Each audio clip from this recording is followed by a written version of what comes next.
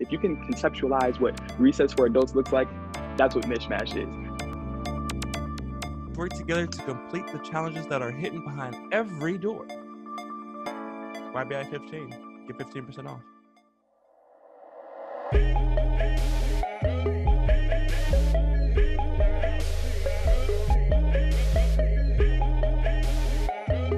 What's up, y'all? Welcome back to YBI, where we discuss opinions and strategies on how to better your financial selves. As you can see, I'm in a different location here in the crib. Just wanted to switch it up just a little bit. Roman, how you doing, my guy? It's been a while. Doing good. A little tired, but good. Yes, sir. Hey, I feel that.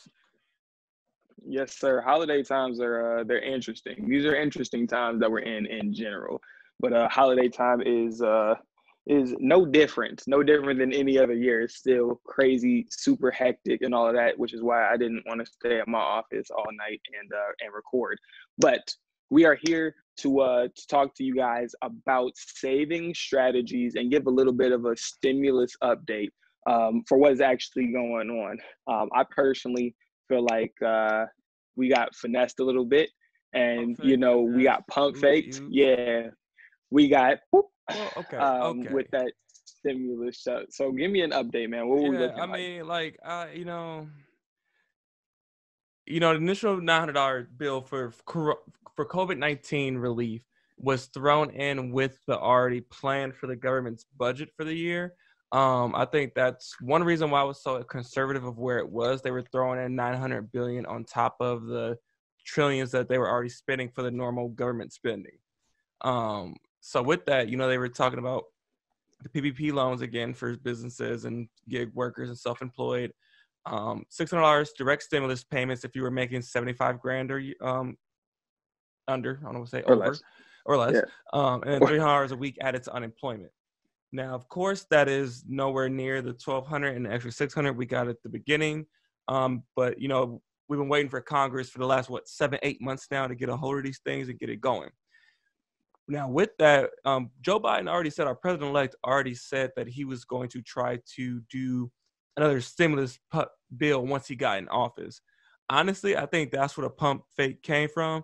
Biden was going up to take that shot with it, and Trump was like, nah, I'm going to see if I can get a bigger one in there just to make himself look better going out. Got to be quicker than that, bro. Got to be quicker than that. So with that, I'm not – no one can really know. It's politics. It's Washington and how that goes. As we see right now, the Democrats do stand behind the $2,000 direct payments, and by all means, I think everyone could be like, "Yeah, I'll take $2,000 over $600 if you're gonna offer it, I'll take Absolutely. it." So it's really up in the air at this point on what's going to happen, because Trump might veto it if it does get to him, even if the full Congress does pass it. So it's gonna be interesting. But going in from that is really why we want to go. Well, we already had savings planned to talk about with you guys for the next year, but really, especially with next stimulus coming soon, is what to do with that next. More and more now, Americans are faced with no savings or behind on rent or anything, just behind on bills in general, and how to prepare so you don't have to worry about that, or at least have a cushion to fall back on when times like that do happen. Because life happens, things go on. Hell, I live in Chicago. And my girl's catalytic converter got stolen out of her car last night, and now I got to deal with that. Things happen, and you have to just prepare. And if you don't have saving things prepared up, then you fall behind on other things. So we're going to talk to you guys about that and get that going. But as we see, I'm going to say this again as well, we cannot depend on the government. You cannot always do that. You gotta but fight for yourself. I think our viewers really know that, though. When it came down to even looking at the giveaway that we just had, the contest where we had hundreds of voters that came in and voted for the best way to save money during the holiday season was to save early, and then to pretty much sale shop. Black Friday shop was what they voted for. But it seems like the viewers actually do know and acknowledge the fact that there's a necessity to start saving early, and then you have to be prepared. I think that's what we've been preaching since day one, that there's a necessity to prepare early. So I think that's what we really wanted to do, was help solidify that, and then grow from there, especially in this season. But seeing, I don't know, at least what I've seen from other people, I don't know, maybe just people just want it, or maybe they just feel like looking at other countries and how much they have done as far as just economic stimulus to them, they feel like America's just done the latter or hasn't done really anything for us. So I don't know. I know people shouldn't really expect it, but I feel like people do feel like, with a pandemic going on, that the government should have done more. But I don't ever want to feel like I have to feel like a bigger entity needs to be the thing that comes in and saves me from things going on in life. Yeah, because I mean, as you see, it was yeah, we're gonna get this next stimulus, a couple months after, and then it was, yeah, well, it's gonna be a couple weeks after, and it's 5, 6, 7 months later, and Months, we're months. still waiting. You know what I mean? So it's not that. I assume that something will come eventually, but there is no set date on when that will be, how much it will be, so you can't bank off of that. And then you have to be prepared for it to not come. You have to prepare as if it's never going to come. And then when it does, it's just like you got some extra money, you can do extra things, you can put more into savings, investments, etc. But for the most part, I'm thinking that ain't money that's gonna come. You know what I'm saying? Because we did get pump faked. So I was like, if it hits my direct deposit, I'll believe it. But if it doesn't, I'm still gonna be okay regardless. So that's kind of where I feel like people gotta live right now, and especially because we don't know when it's gonna come or if it's gonna come. It probably will, but So who I guess knows? the thing from that is like, how do you get to that point? And that starts off what we talked about is, looking at your income, looking at your income statement, your budget, your savings, and figure out how to go around that. If you all have not already even looked at personal capital or Mint, or just wrote it out yourself from your bank account each month, just do it. Do it one time, and it'll open up your eyes, and then you'll be like, okay, I'm spending too much on these factors, or I'm not making enough to really live. It's completely understandable to be like, my expenses are fixed. This is what my rent is, my car payment. This is how much it costs to feed myself each month. Those costs are kind of fixed. So if you only making 2,500 and it costs you 3,000, but that's your necessities, you need to make a little bit more money with a side gig or going back and getting better education, some way to raise that income. But once you can start doing that, Exactly. you got to pay yourself first. You got to start savings. So Zion, what's Yeah. one of your top ways you like to save? What's the savings challenge you got for the people? Well, I think that a savings challenge is really simple, for people that are newer and don't really have a savings and want to get into it, is to do the 52-week money challenge in reverse. So a lot of them start with $1 the first week, and then by the week 52 they get up to $52. I say do it in reverse. Start strong. So put $52 in there the first week, and then the second week put in $51 and then $50. So week by week, you're actually decreasing how much you actually have to put in there, but you're seeing a much faster snowball, as we talked about in our previous savings episode. You're seeing a much bigger snowball, from there. I was gonna mention that because you last time when we kind of talked about this, you were very much for like the avalanche style of talking Hmm. big and going small, and I was like, well, go with the snowball and start small and go big. So I'm Say savings versus how you're going to pay things. That's where I differentiate. So it was like, for me, I want to save more so I can see more, and I want to keep more cash on hand at the end of the day. So if I can have more cash by saving more, and then by paying the smaller things into, and then leading up to the bigger things, I have more cash on hand. So that's kind of where my brain operates. I like that. I'm gonna argue with you. I like the other way, just for the Let's do it. not just for the idea of you get motivated. It's momentum. You start off with a little bit, Hmm. and each week you get bigger and bigger and bigger, and it grows. So not that I said that I actually like both ways, but it's just I feel like I challenge the viewers. I want at least some people to do one way, some people to do another, and just see. Maybe do a poll by the end of next year and say which one's better or something like that. But We might have to, because I feel like it's really person based. It's going to yeah, be person by person, and it's going to say, this works for me or this doesn't work for me. Do you need to see instant results? Are you somebody that can wait? A lot of people need to see the instant results, and I feel like that's okay. We live in an instant gratification kind of society, so it makes perfect sense that you would want to see the results right now. You would want to see your money from week one go from $50 to $102, and then from there it goes to $150. So you see that instant impact, over a couple of yeah. weeks. You see that right then and there. At the end of the day, you still make what, $1,378 is what you're going to end up saving by Yeah. the end of that year. So you know you're going to make the same amount. You're going to save the same amount. And I think that that's just a very simple way to just get it going, to just start strong, because people start off the year, with their resolutions. Yeah. So now is the time to do it. If you're going to do it, people start going, I work at a gym. So you see a really high attendance rate at the beginning of the year, and then everybody drops off.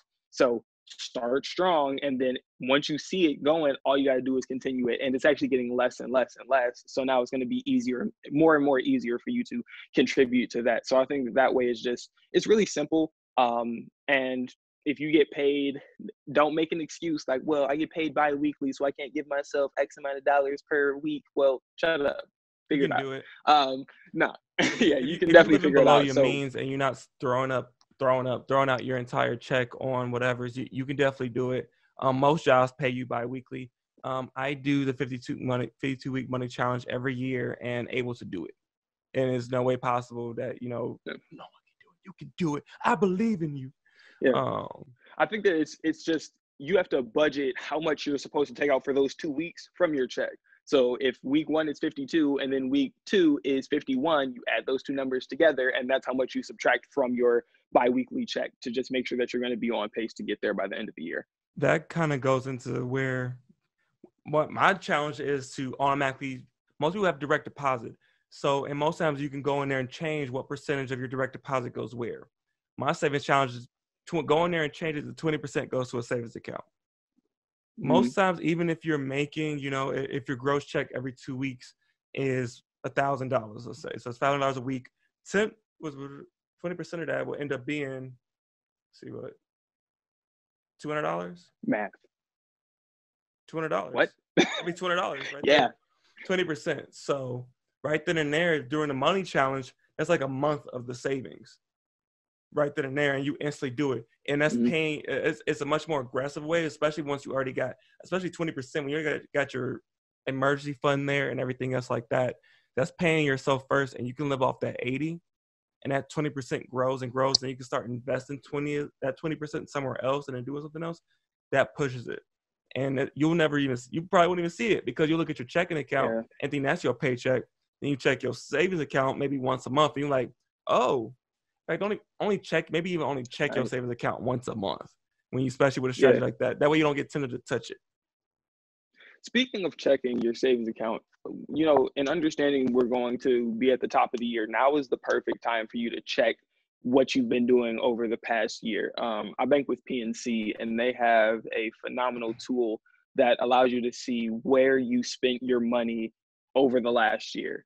You can do this month to month, but now again, people are doing different things for, the top of the year, and everything is going to be new. So utilize those tools so you can actually see where your money was spent, how much you made per month, which months were the best for you, which months were the worst for you. So you can really just track. I'm a very visual person, so I need to be able to see, oh, I spent $1,400 a month on food. Shaking my head. How did that happen? You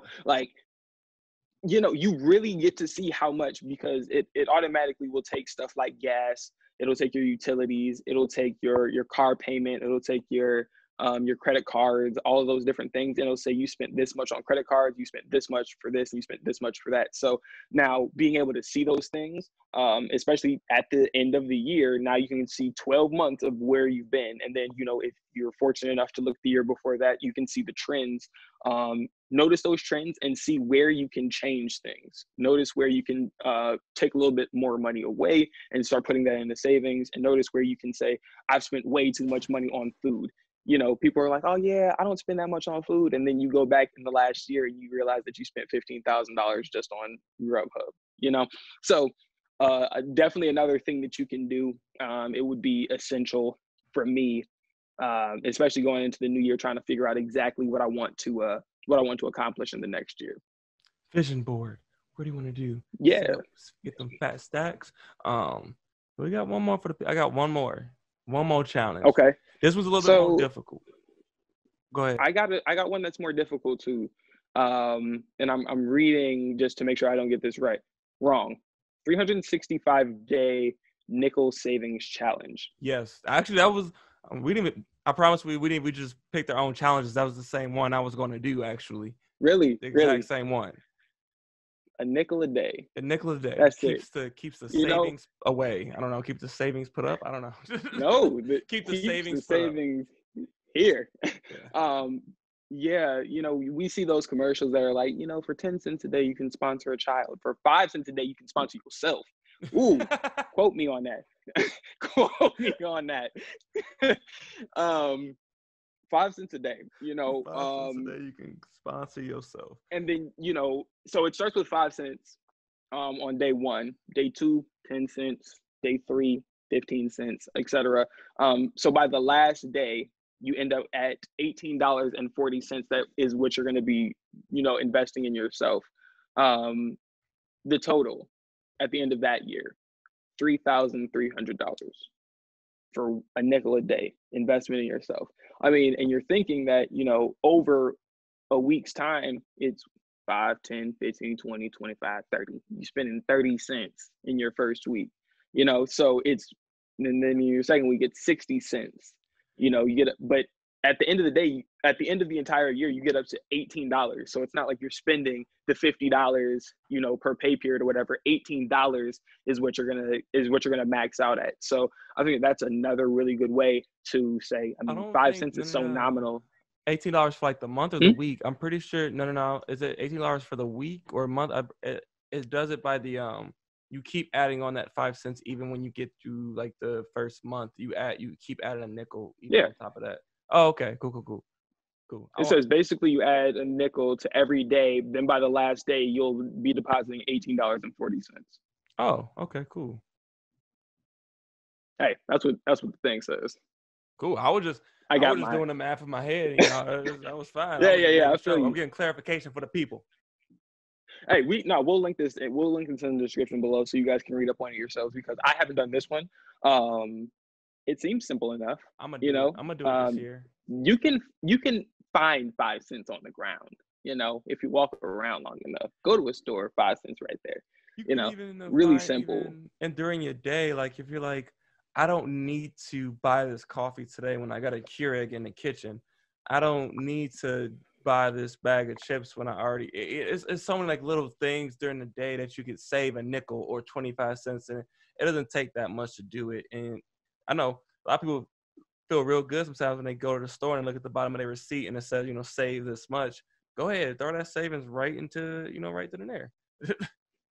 Yeah. I'll throw in one more. And this is one that I know people close to me have done. I did it myself. Use cash. In COVID world, this is a terrible idea. So maybe I'll save that one. Yeah, as we go to well, okay, and that to kind of come off our last one, I know there's a lot of banks. There's also Acorns and Stash. There's a couple companies who will round up your change and automatically do it for you and invest it or save it. If your bank does do that right to a savings account, I almost will say do that. That's a great one to Yeah. do it. I think we did a review on Acorns. If everyone knows how I feel about it, I'm not too keen on Acorns as a whole because I feel like I want to pick exactly where my money's going as far as investments. But it is a great. There's a good. People got it from them. That taking right from rounding up your spare change to invest and save. So it is a good way to get started. So even if that's how you do it to get started, by all means, if it gets you saving, I'm all for it. And Yeah. round up your spare change. It's right then and there. And that way you don't have to use cash. You spend $1.50, 50 cents go right into your savings account. I'm gonna give the people mine anyway. That's fine. When I use cash, because there are still people that are very cash conscientious. Spending cash sucks. If you've ever just walked around with wads of cash and you have to use that money for things, it's the worst. When you swipe your card, it's like, this is fine. But when that cash leaves your hand, it sucks. It kind of But hurts. It kind of hurts a little it bit more. does. It hurts You a don't. lot. It's like those are your You babies know, and you like giving them away. you take however much you're going to spend, you budget that. So let's say that I'm only going to spend $250 until the next time I get paid, so I would pull that out in cash and I would use the cash everywhere that I go. But in addition to that, every $5 bill that I get goes into savings. That's the way that I challenge myself. So if somebody happens to just pay me back in all fives, I won't have any more money. But if, you get a 50 and you get a 10 and then you get, a couple singles here and there. But it's the $5 savings challenge. So, use cash as much as possible. And then when you get the fives back, you take those and you put those into savings. So it's kind of chance. It's kind of chancing, you're using the money, but then it's chance of, hey, I don't have control over how much is actually going into my savings this week versus next week. And I think that, it allows people sometimes to get $50 into savings at one time. And then the next week they may only have one $5 bill. Again, you have to be conscientious of what's going on in the world right now when a lot of people are saying, hey, use cards instead of cash. But once all of this clears up, I'll probably revert back to that.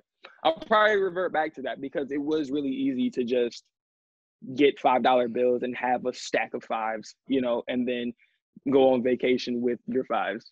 And, you save for that. You have a specific amount that you're like, all of this is going to go into savings, but 25% of that I'm actually going to use for vacation, whatever it is. And now you actually have that cash in hand rather than having to transfer from checkings to savings, blah, blah, blah, blah, blah, all those things. So that's just another one, but I'm done. I'm done with savings challenges.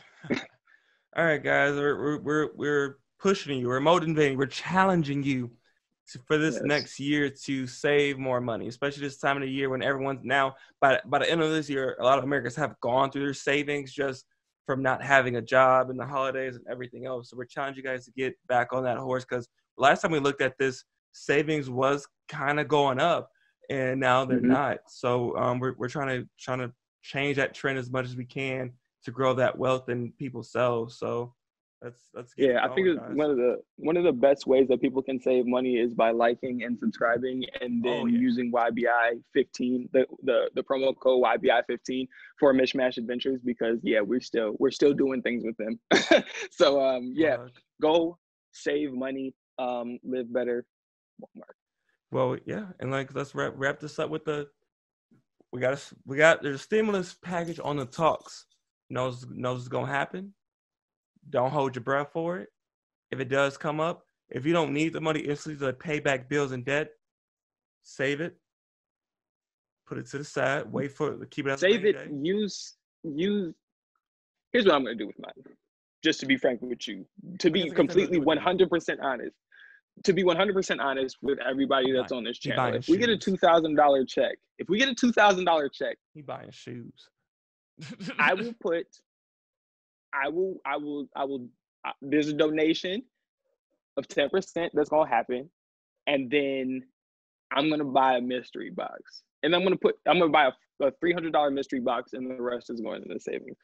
But it's like, hey, I'm still going to live, I'm still going to be a human about it, but I'm not behind on any of my bills though. If you behind on your bills, don't be like me. Don't be like me. Make smart decisions. But if you want to be fiscally responsible, if you want to be financially savvy, use one of these tools. And if you're already doing that, fantastic. Use the money that you get from stimulus to just continue to buy yourself something nice. That's like maybe 10% of it. I'm gonna go ahead and get myself a mystery box, shoes and what have you. It'll be a fantastic time. Oh, maybe we'll do an unboxing or something. Who knows? But also remind people straight up, hit that like, subscribe. Also, let us know if anyone would be down for the idea for any live coachings or anything like that. Like that would be a cool thing for saving. Live stuff, man. Live stuff in 2021. We have a lot of stuff to come for 2021, but this is going to wrap it up for this episode. We appreciate you guys as always. Y'all know what's up. We may be young and we may even be broke, but we are always investing.